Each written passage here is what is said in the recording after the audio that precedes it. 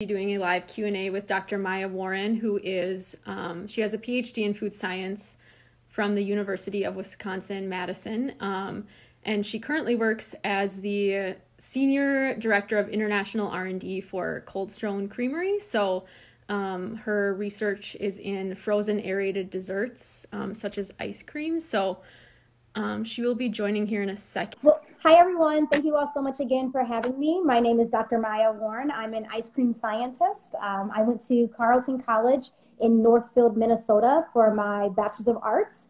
And then I went to University of Wisconsin-Madison for my PhD.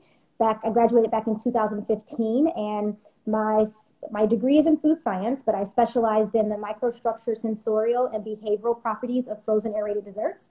So basically anything, everything, ice cream and all of its close cousins. So gelato, frozen yogurt, sorbet, frozen custard, all of that. I literally love ice cream. Like I'm obsessed with ice cream, like so much that yes, I eat it a lot. I have some here. And I told myself when I was about 20 to 21, when I was still in college, that I want to do what I love and love what I do for the rest of my life. And to me, going from chemistry into food science is a kind of natural segue. A lot of people don't do, but it really does make sense because there's so much chemistry involved in food. And from graduation, I took a little bit of time off just to sleep and relax. And then I've been now with Coldstone Creamery for about four and a half years as the head of R&D for the international side of Coldstone. So when we're not in COVID times, I travel the world and I make ice cream mixes. I do new flavor development, all of that kind of stuff for countries literally all over the world, from Pakistan to Egypt to Thailand to Nigeria. You know, all of it. So it's pretty sweet. Yeah, that's awesome. Did you grow up in Minnesota?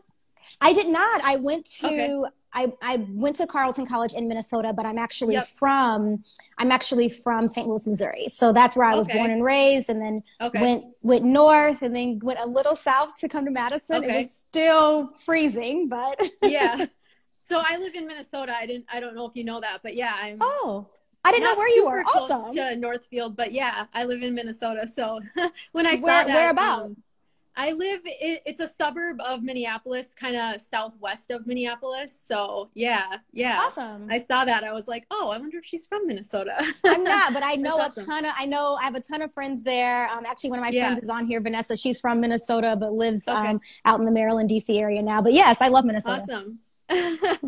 So how did you get into specifically ice cream because you loved ice cream, or did the love of ice cream sort of come from you getting into that?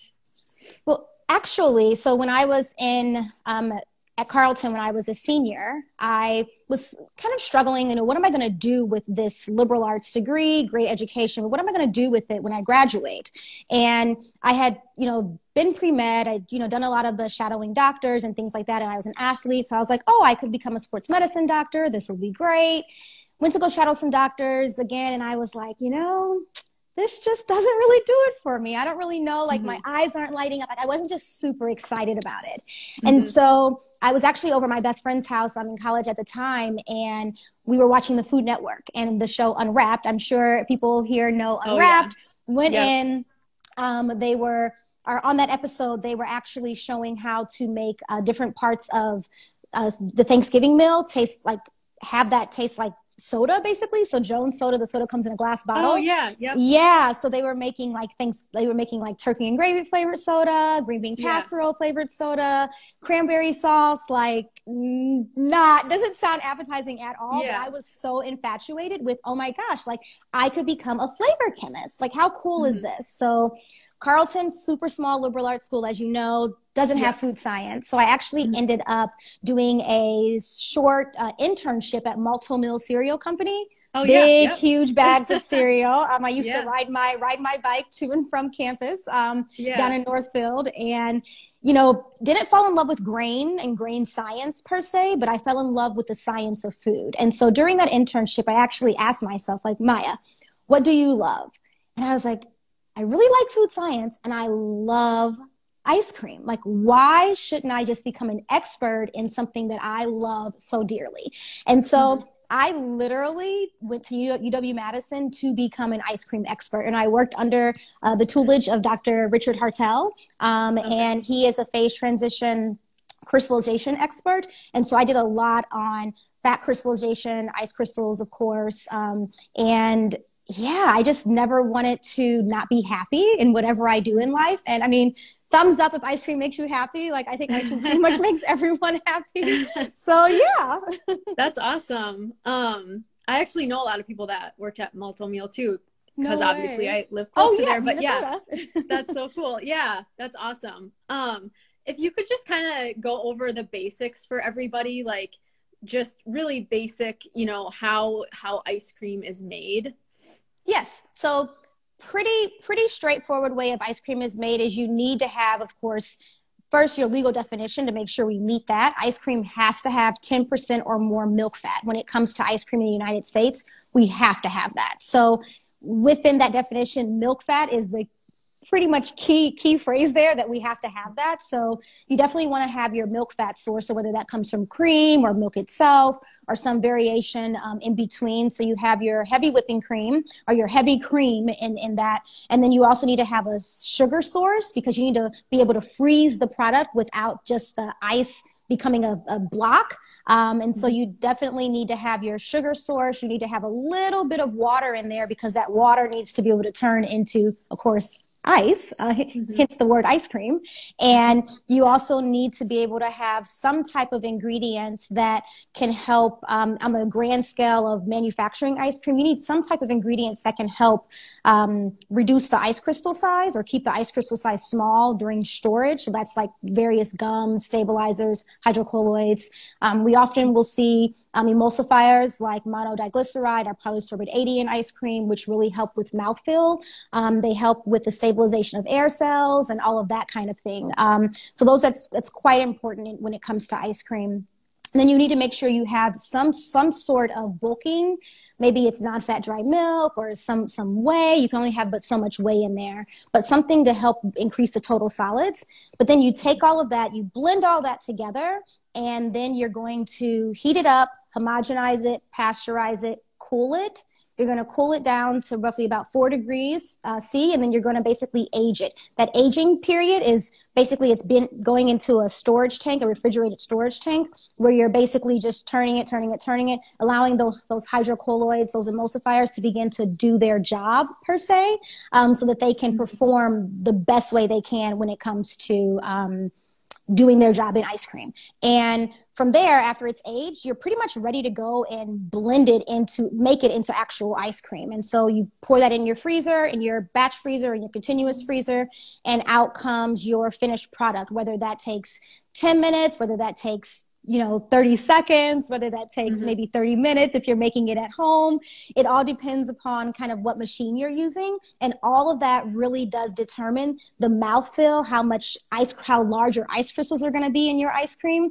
For instance, you can take the exact same ice cream mix made the exact same way, put it in 2 different machines, and output will be totally different, because your resonance time, so your time that it takes to actually freeze the ice cream, literally makes such a huge difference in the texture because of the large ice crystals that grow that form when you're freezing slower versus when you're freezing faster, like liquid nitrogen ice cream. You don't feel hardly any ice crystals. It's just cold. Right. Yeah. So is that why, like, when you make it at home, obviously it has a different texture than when you're buying it from the store? Yes. Is that because, like, our freezers are freezing it over a longer period of time, so those ice crystals end up being larger? Yes.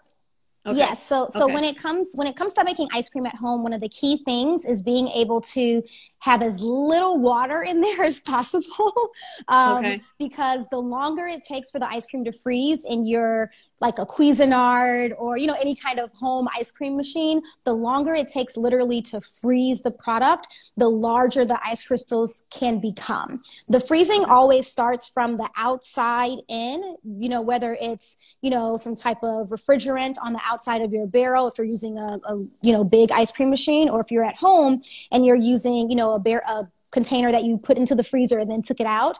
regardless, it's a scrape surface heat exchanger. So it's scraping the surface of the dasher is scraping the surface of the barrel, the outside, the inside of the freezer where all the ice is forming. That ice then becomes what that dasher does is it spins, it whips the ice cream, but the ice crystals begin to get shaved off with each turn of the dasher. Those ice crystals then begin to go to the center of the ice cream, where it's actually a little bit warmer per se than the outside of what's closer to the barrel. And with that itself, you end up with smaller ice crystals in the center, but the longer it takes to freeze, the larger those ice crystals will become over time. So ideally at home, you want to be able to have as less water as possible. I mean, I'm actually having ice cream that I made here, but I actually don't use an ice cream machine at home, really. I just make it with heavy whipping cream, condensed milk, evaporated milk, and I just whip it to form my foam, because ice cream, you want to make sure you have air in it. Air makes it scoopable. It makes it so it kind of melts in your mouth a certain way. So air is very, very, very important. And I don't want too much water, and I want air. Okay.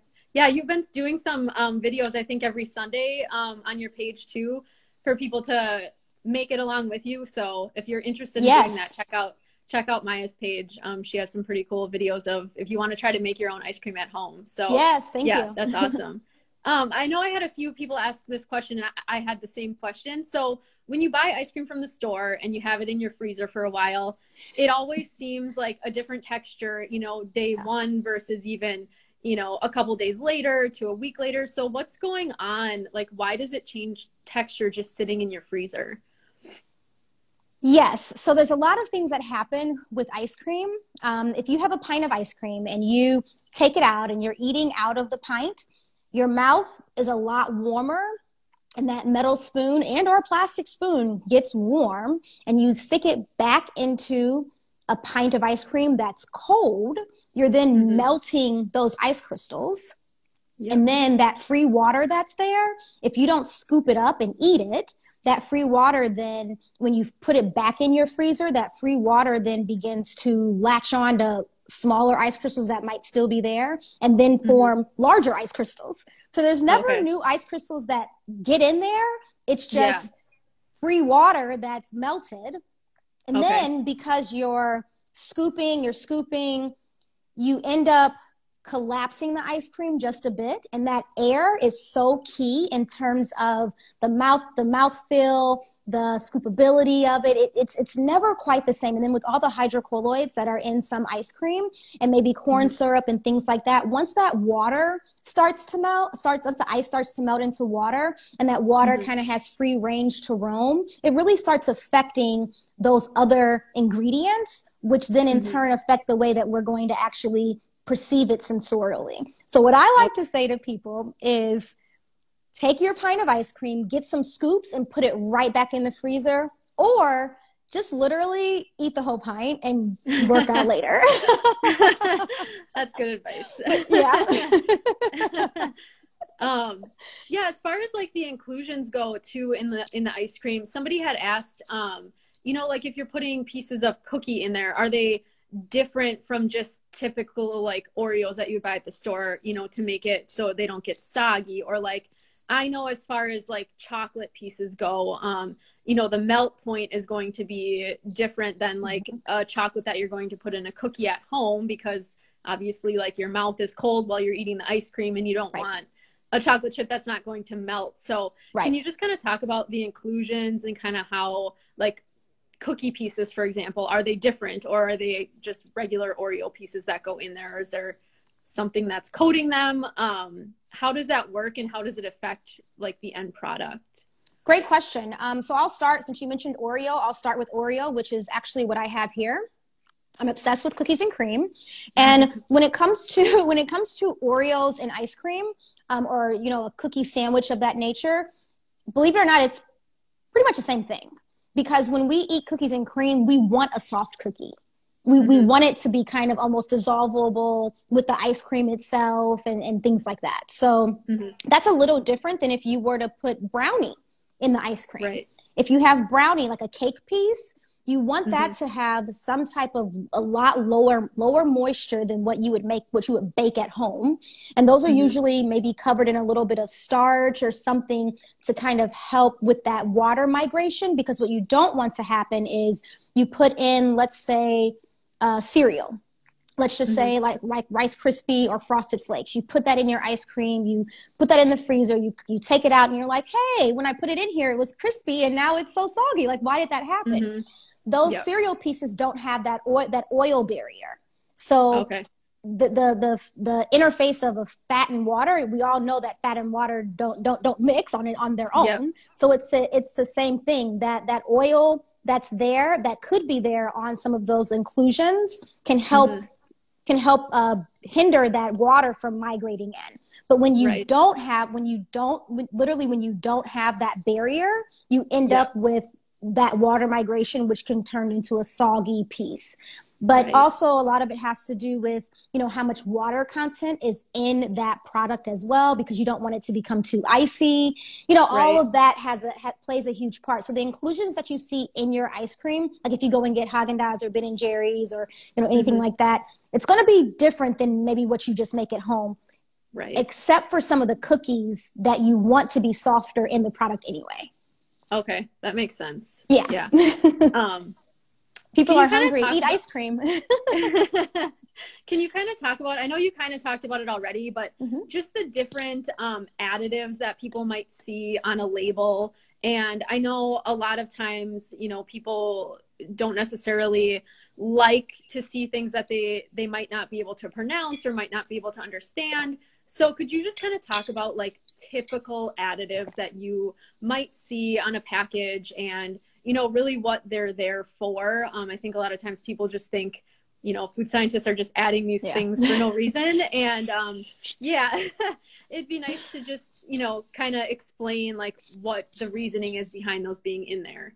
Sure. So on your typical ice cream label, you'll most likely, especially if it's a big mass production of ice cream that needs to travel through the US, maybe even travel overseas, you'll end up seeing things that I mentioned earlier, such as the stabilizers, that maybe are locust bean gum, guar gum. A lot of people are using tapioca starch now. You probably don't really see gelatin anymore. That was old school ice cream making. And maybe you'll see carrageenan here and there. Maybe xanthan gum. It just depends. You'll see a range, kind of a cocktail of them that suppliers provide to the ice cream industry. And the importance of them is it's pretty simple, and kind of what I talked about earlier. It's all about mouthfeel, and it's all about hindering the growth of those ice crystals. Show of hands, who wants icy ice cream? Hopefully no one. Hopefully no one says yes. In the ice cream industry, we work very, very, very, very hard not to have icy ice cream. And those particular ingredients help keep the ice cream as smooth as possible. There's other factors that go along with it as well, but that's their role. They also provide stability. That stability is key, especially when you're trying to make sure that the air stays in the container of ice cream when you're shipping it from New York to Colorado.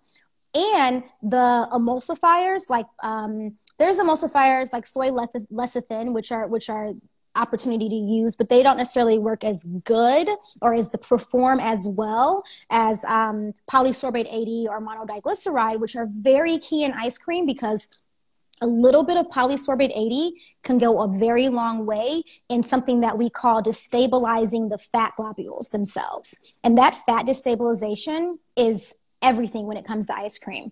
Why, you might ask? It's all about creaminess. Creaminess in ice cream, it's one of the reasons why we're like drawn to it so much, is because ice cream is creamy.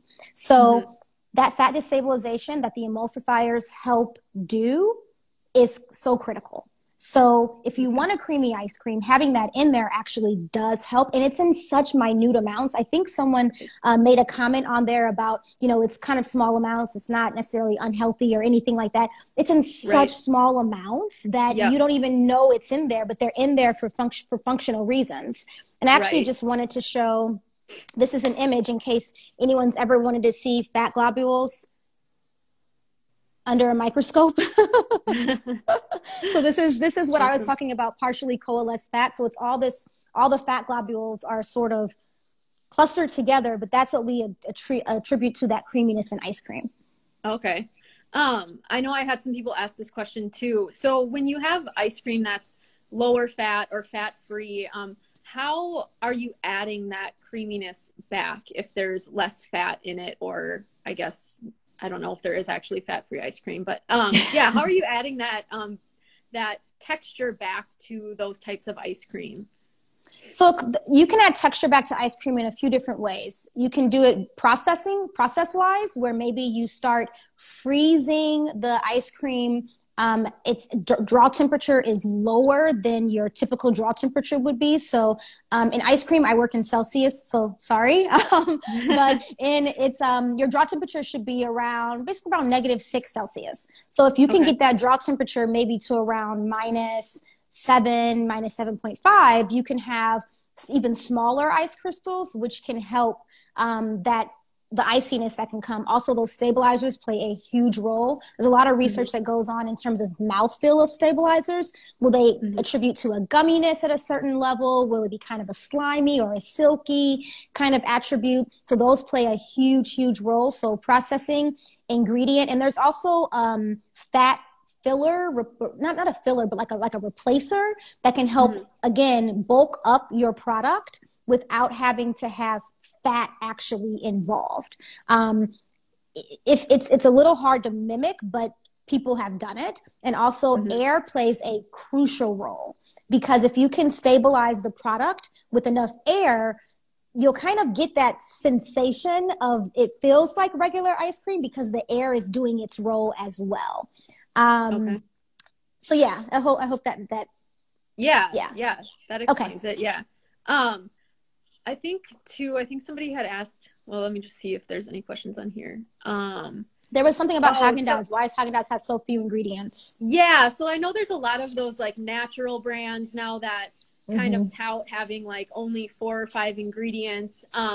So in doing that, you typically don't see any gums or any of those ingredients on the label. So are those just going to be less creamy, or is there another way that they're doing that? I just want to make sure too that I specify that these just because it's called natural, it doesn't mean that it's healthier or safer. A lot of people like those 5 ingredient things, but it doesn't, natural in the food world doesn't really mean anything. So a lot of that is marketing.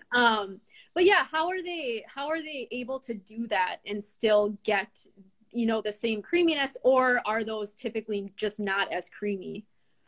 So when it comes to certain products in the ice cream industry, as I mentioned earlier, you have to have 10% or more milk fat to be called ice cream. So there are ice creams out there in the industry that are 10%. That's where they sit. And there's also ones that are 14 to 15% milk fat. That's a big difference when it comes to the fat level. That 4 to maybe 5% difference, that's big. And so what actually ends up happening for a brand like Haagen-Dazs, they actually use egg yolk in their product. So egg yolk can be used as an emulsifier. It's a lot more expensive though. So that's why you don't see it everywhere because of the price. But it's not a custard. Custard, by legal definition, has to have 1.4% or more egg yolk in it. So Haagen-Dazs usage of egg yolk is low enough, but yet still high enough that it gives them the texture that they're looking for. So along with a lot higher fat that they're using, that egg yolk, they're able to keep their ice crystals rather small. They have extremely low overrun. Haagen-Dazs overrun is around like 27%, and that overrun is the amount of air that's in the product. So if you ever go to the grocery store and you're holding a pint of Haagen-Dazs and you're holding a pint of like Edie's or Dryers, and which one is heavier? The Haagen-Dazs is going to be a way heavier. So that the lack of air and the high solids is what helps Haagen-Dazs be able to stay Haagen-Dazs. If that makes sense. But Haagen-Dazs, when you look at Haagen-Dazs, for instance, under the microscope, it's partial coalescence that agglomeration of fat globules is almost very little compared to other brands, but they get their creaminess attribute by using high fat and by having very low overrun and making it as smooth as possible when you actually consume it.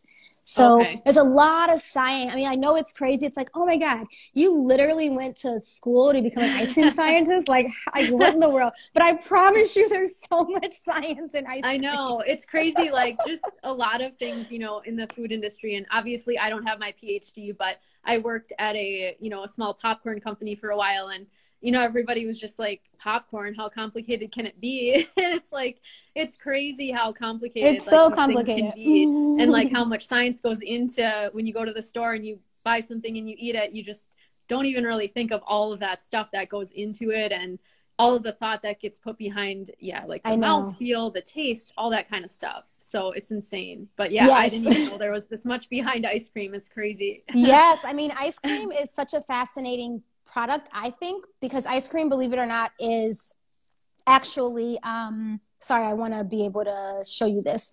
Ice cream itself has 3 different phases. So it's a gas, a liquid, and a solid. So that's the beauty of ice cream. And that's also one of the difficulties of it. So here I'm showing you all air cells inside of ice cream.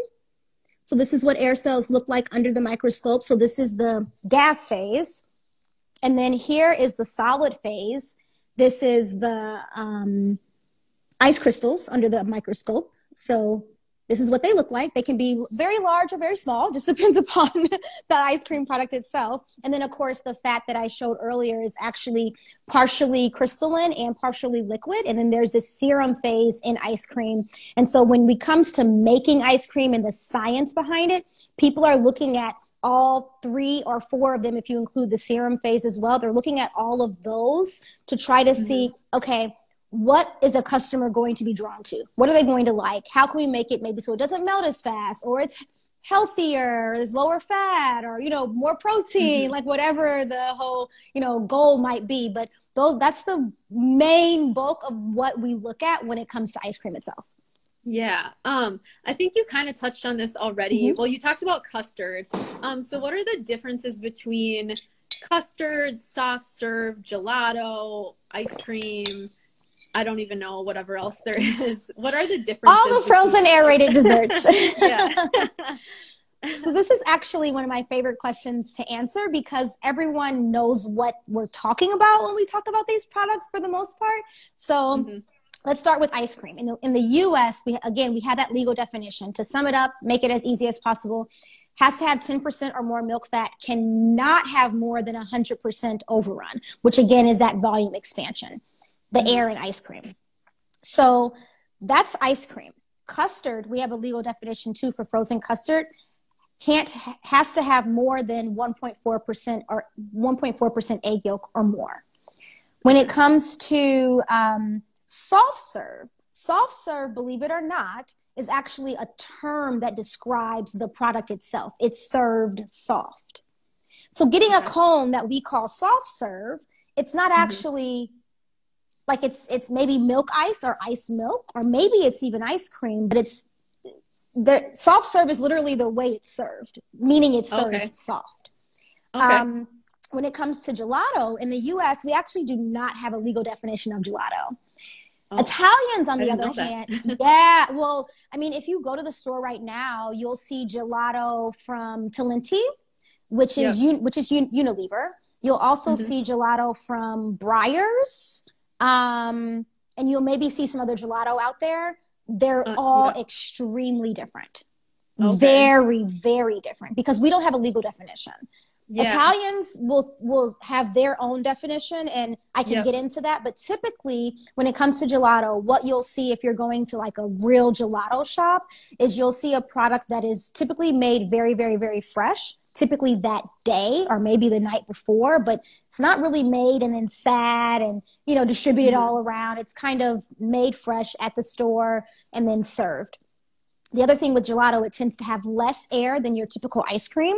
So maybe typical ice cream has about, I don't know, somewhere between 60, 70% air added to it.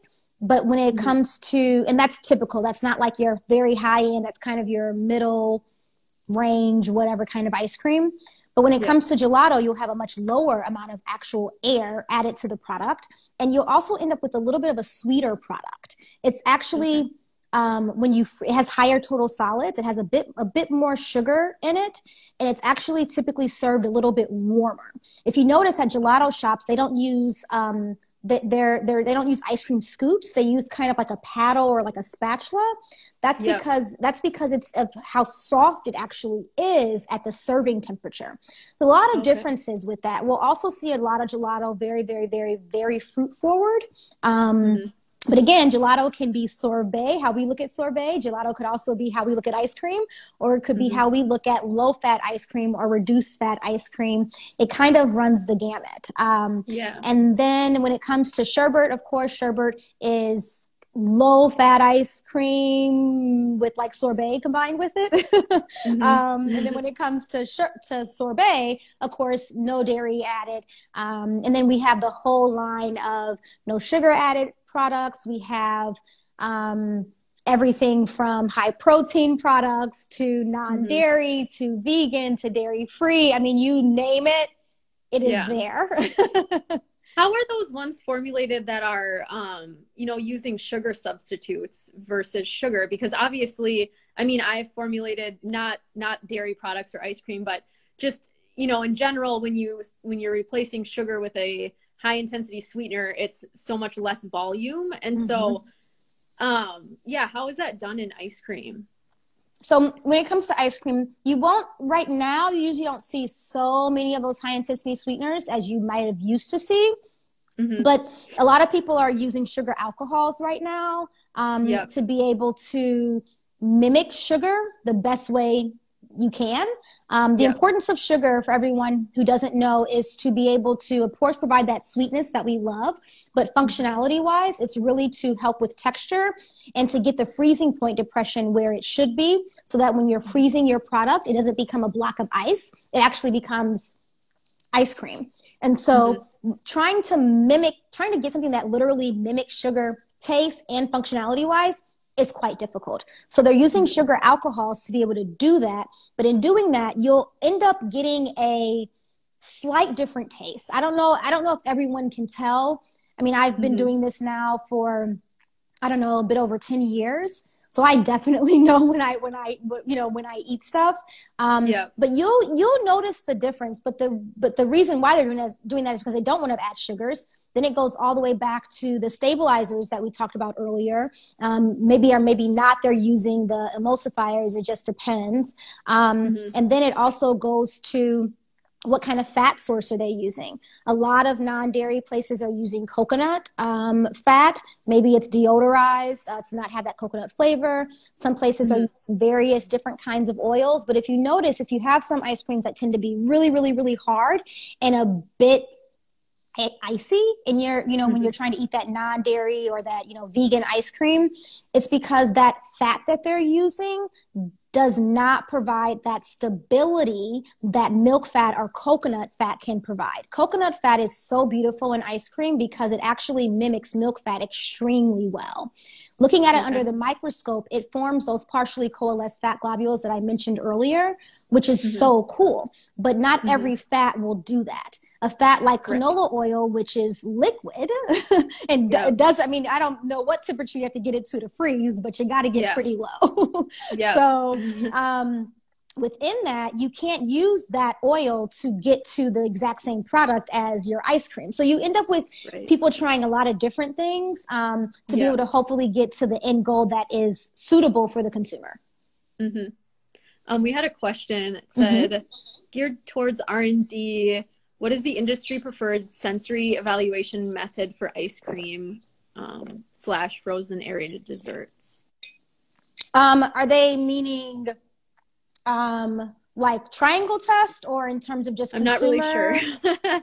Can you kind of just talk about maybe, I guess, as far as like, product development, I guess just like how, wherever you do your, you create a product, and then I guess how does it go from that to the store, or, Yeah. you know, like what are the steps kind of in between there? You know, you think you have a product to like getting it. And obviously I get it's probably different at every company, but Right. I'll do specifically like where, generalizing. yeah, yeah. Okay, so in general, you of course conceptualize an idea. Yes, like triangle, duo, trio, etc.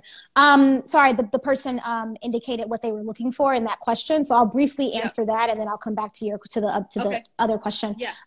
So when it comes to industry, it all depends upon what you're looking for. If you're changing an ingredient, then you're going to use a different test than if you're looking at a completely new product. So it all depends upon what your ultimate goal is. If you're looking at a sugar replacement and you're just trying to see if there's a difference between the two, versus if you're looking at a whole new product that maybe is a new frozen aerated dessert, you're going to use a much different sensory method. So it all depends upon your target that you're looking for within that analysis that you're doing.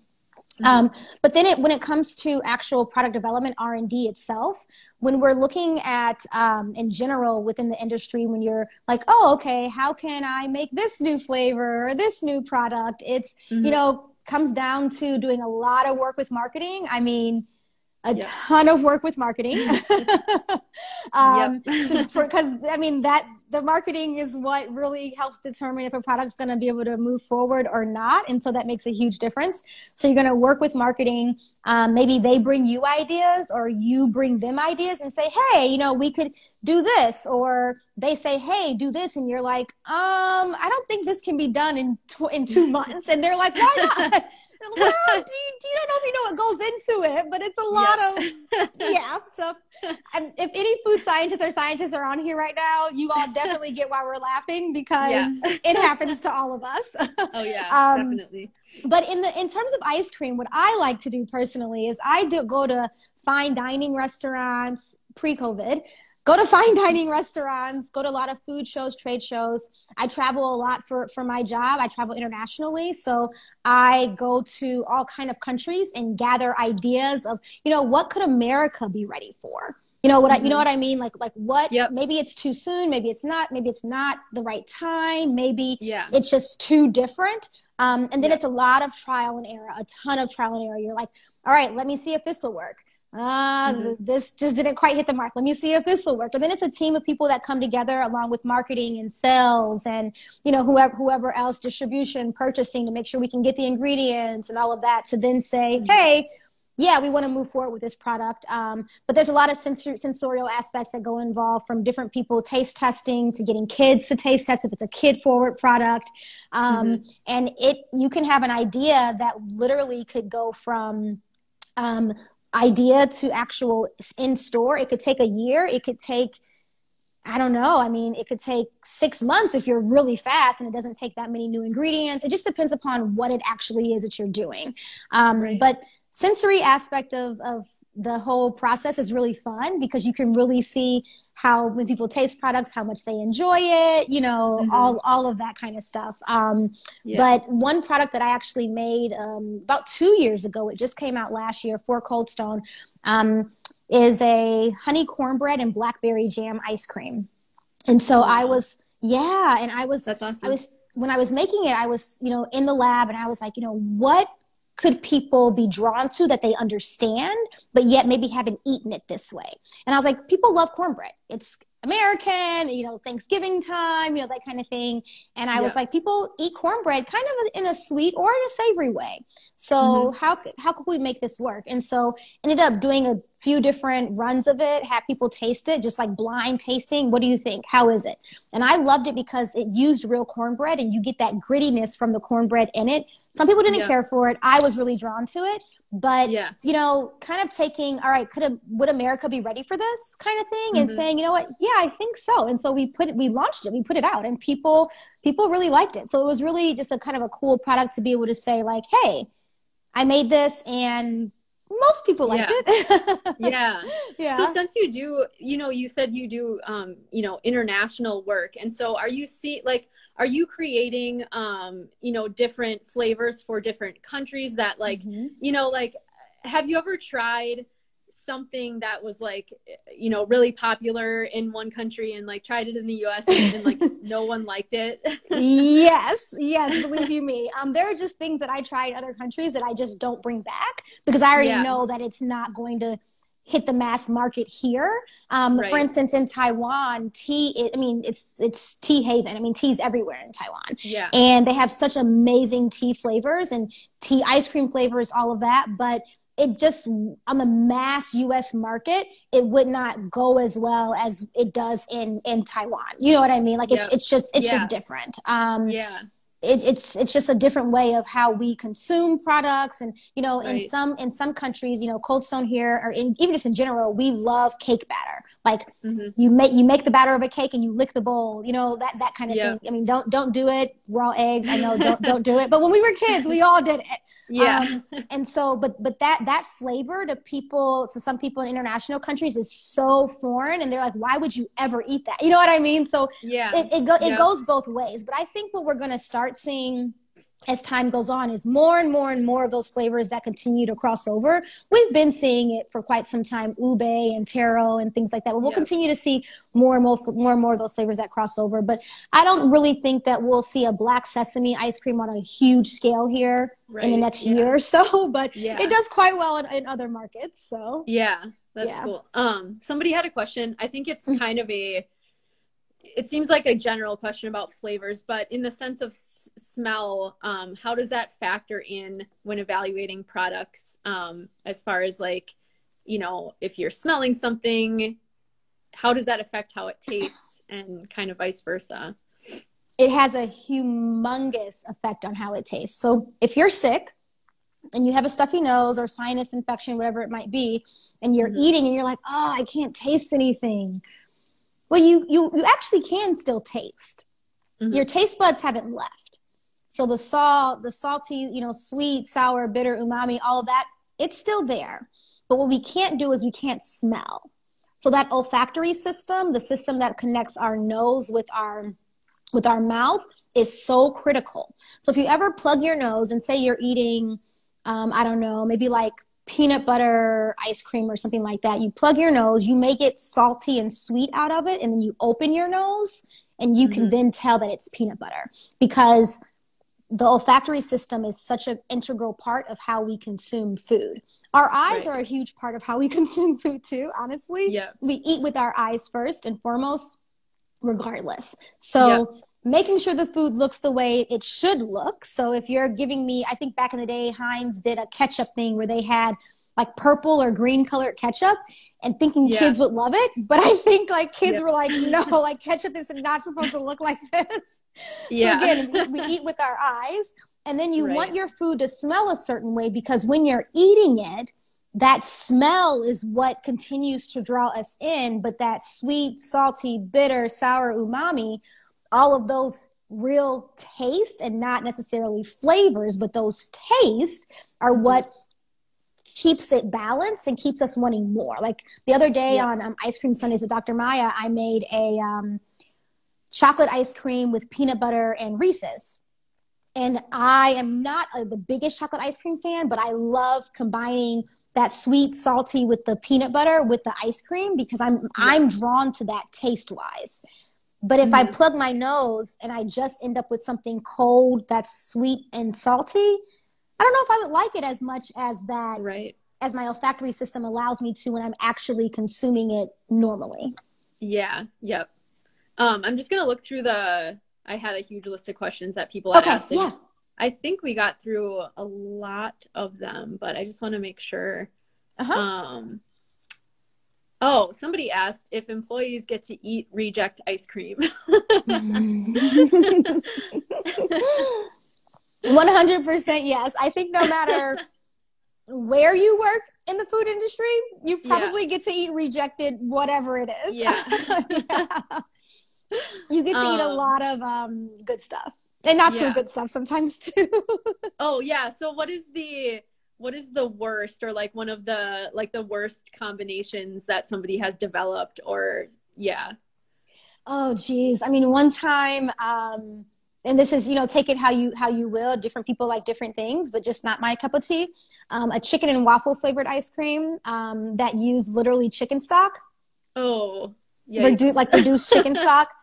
I like sweet salty, but not that kind of sweet salty. Yeah, that doesn't sound very good. Yeah. I also had ketchup ice cream when I was in Canada one time. Oh, I've actually heard of that. I've never tried it though.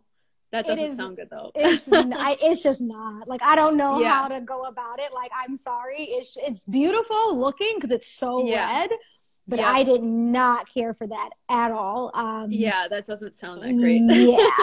But I've had things like a Thai curry ice cream that uses like a curry paste that you could buy from the store that they're you know, put into the ice cream. It was interesting. It could have been good, but it just wasn't quite balanced the way I wish it was.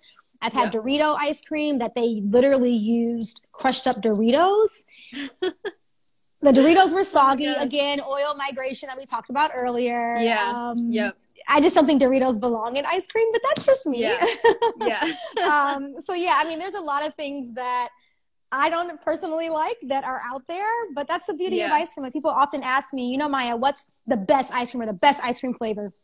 I tell people it's very personal. I mean, there's a reason why there's so many ice cream brands and so many ice cream companies that exist, is because every individuals like different things. Some people like higher overrun and maybe a lower fat. Some people like lower overrun and a higher fat, or, you know, it just depends upon the texture that they're looking for, all of that stuff. But I make a beet ice cream though, with goat cheese and pistachios and salt and pepper. Oh, that actually sounds really good. Yeah. Oh, it's so good. I should do it one day on the Sunday thing. I should do it. It's really good. Really good. I just remembered a question. Somebody had asked, what was it? What are the no churn ice creams? You see that on the label sometimes. Like, what does that mean? So is it no churn or slow churn? They said no churn, but it might be slow churn. Yeah. Okay. Like, what does that even mean? So no churn. So I'll start with no churn first, since that's what they said, and then I'll go into slow churn. Yeah. So no churn itself is actually what I do on Sundays. So instead of having to use an ice cream machine, because everyone's not quite as crazy obsessed with ice cream as I am, and doesn't necessarily have 3 ice cream machines sitting in their apartment. So I realized that people want to make ice cream at home right now, and they don't have access to a machine. So I've been doing no churn, where you take heavy whipping cream and you take a hand mixer or kind of a kitchen tabletop mixer, and you're whipping that to create your air in your body. And then you're using condensed milk, evaporated milk, you're flavoring cocoa powder, peanut butter, whatever it is that you want to add to it to make your ice cream. And then you're putting it in the freezer, getting it out the next day or maybe 6 hours later, and you're eating it. It's not quite how we would think of ice cream, and the shelf life of it is not nearly what you would want it to be when it comes to large production of ice cream. But in terms of being able to make something yourself at home, it's absolutely delicious. I mean, it's what I just literally ate here, is no churn cookies and cream ice cream. And so going to the slow churn, I think Edie's/Dryers has that slow churn ice cream. It's actually half the fat of regular Edie's ice cream. So if Edie's is roughly around 10 to 12% fat, it's somewhere between 5 and 6% for the slow churn. Also, the process in which they freeze that product is different than how you would freeze regular Edie's ice cream.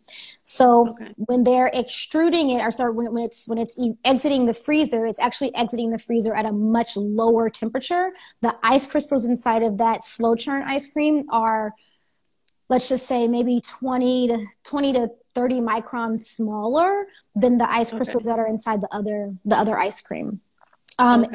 Air-wise, I don't remember with the slow churn what the air is like, but I know that sometimes with the slow churn, they might start freezing it, and then they'll recirculate frozen product to help the liquid product start freezing faster, so that when it exits, the ice crystals are smaller. Okay. A lot of engineering goes into stuff like that, but it's actually a really cool process. Yeah. And then I don't know if you talked about this already, but I know, like, there's like premium and there's labels like that. Do those mean much in term? Did you already explain kind of what the premium means, or I don't know what the other labels are, but I think I've seen something like that on there. Oh yeah, there's a trillion different labels in the ice cream world. Yeah. But when it comes to like your normal ice cream, again, 10% or more milk fat, I don't think anyone on here will ever forget that because I've said it about 10 times now. Oh, my friend Essie from Nigeria is on. Hi, Essie. So you'll have your, we'll start the highest level. So you'll have your super premium ice cream. Your super premium ice cream typically will have low overrun with super high fat. So maybe it's somewhere between like kind of like Haagen-Dazs. So you have like your 27, 30% air, and you have like your 14, 15% fat, super high quality product. Then you'll kind of have your middle, like your just regular ice creams that maybe range between like 12 and 10% fat. Those overruns kind of vary, but typically in the ice cream world, you usually do not see high fat with with high overrun. Like those kind of contradict because fat itself is so expensive. Right. That's what we're paying a lot when it comes to ice cream. You're paying a lot for the milk fat, just FYI. Yeah. Milk fat's expensive. So when you see that, you usually will see kind of a Haagen-Dazs. So high fat, low overrun. When it comes to again, your economy, 10% fat, you might start seeing more things like corn syrup in there, or, things like that to kind of help bulk up the product, to maybe help with the mouthfeel, and depends upon kind of how you're using your product. Then you go down into the low fat ice cream, which again has a legal definition. Your reduced fat ice cream, your let me see, there's low fat, reduced fat, then there's no sugar added.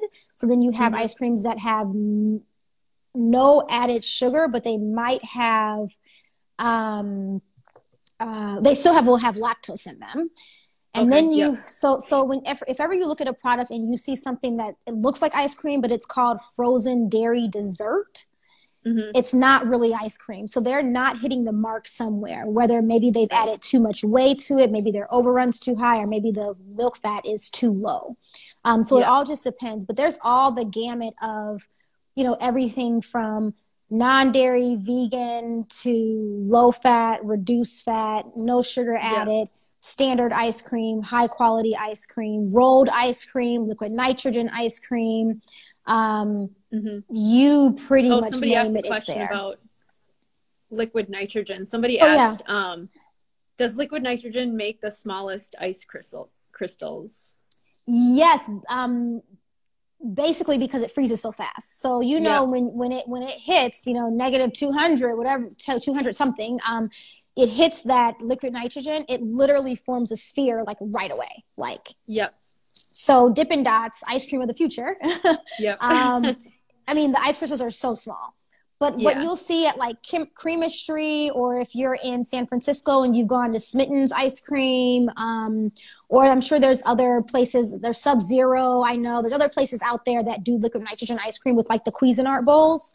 What that's doing is that they're taking what may or may not be ice cream mix. I'm not sure. To me, if you're going to freeze that fast, I don't know if you have to have like real ice cream, or I don't know. I'm not in that part of the industry, but what I do know is that when they pour that liquid in there, they start, using the liquid nitrogen. It's freezing it so incredibly fast. They're trying to whip it to get as much air in there as they can, and also not let it stick to the bowl. But if you ever notice when they're making it, you'll see how the liquid nitrogen coming up. Then they take that bowl. They often will put the bottom of the bowl on something warm, like some hot water or something like that, because it's just so cold. It's literally so cold. But it'll be some of the smoothest ice cream you should have if it's done right, because it literally, there's like zero ice crystals. You know what I'm like? They're there, but you could not detect them. Typically on the tongue, the ice crystals have to be 50 microns or more to detect the iciness of them. I know that probably means nothing to people, but just FYI, in case you want some cool knowledge of ice cream. Are those the places is that where like they do those roll, like so that's different. What is So that? How are they? rolled ice cream. Yeah. So rolled ice cream is taking some type of sugary, milky mixture. I can't say if it's ice cream mix or not. And they're using basically a scraped surface heat exchanger that has been flattened out of a barrel. So you'll have a refrigerant of some sort circulating to keep that pan as literally as cold as possible. And that pan that they're pouring the liquid on, just like anything, it's going to start to freeze because there's water in there. So it's going to start freezing the water, but there's also sugar in there. So it's not going to freeze it and literally turn it into a block of ice. It's going to freeze it. And then, you start scraping it and, doing whatever they're doing with it. But notice that ice cream doesn't have like air. Like there's no, they flatten it. Yep. It's a cool thing. Yeah. But it's not what we would consider ice cream per se. To me, definitely a different texture for sure. Totally different texture. To me, they tend to be a bit more sticky than creamy itself. It also kind of breaks instead of kind of scoops because you flattened it out. I mean, think about if you were to take your ice cream that's in the it's in the freezer, let it sit out on the counter, pour it into a baking dish, a baking pan, put it back in your freezer. You'll kind of end up with something similar like that because you've depleted all the air out of it. And then you're literally kind of rolling it up so that it looks a certain way, but it's not quite real. Right. I can't say if it's real ice cream or not. I don't think it is though. Yeah. Well, we're going to get cut off here. We've almost been talking for an hour and it oh my God, off, so I fast. don't want to get cut off, but so thanks again for doing this. This was awesome. So you can follow Maya at Maya.Warren, right? Is that right? Yep. At Maya.Warren, So give her a follow. She does some really cool videos if you want to follow along and make some ice cream with her. But thanks again. This was great. Thank you. Thank you. And thanks for what you're doing for the food science community. And I mean, when I found you on Instagram, I was like, yay, food science. So cool. So cool. Yeah, awesome. All right. Thanks a lot. Thank you.